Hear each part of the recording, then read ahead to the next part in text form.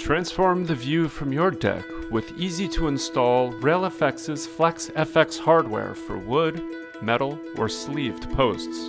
Easy-to-use push-lock or push-lock fittings simplify installation for pros and non-pros alike and don't require any special tools.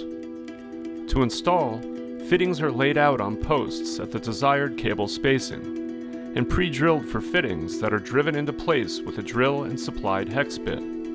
Here, each cable run requires a tensioning push-lock fitting on one end and a non-tensioning push-lock fitting on the other. Cables are inserted in the non-tension fittings first and pushed in to lock in place, then stretched to the tensioning fitting where it's marked for cutting. The cable is cut with wire cutters.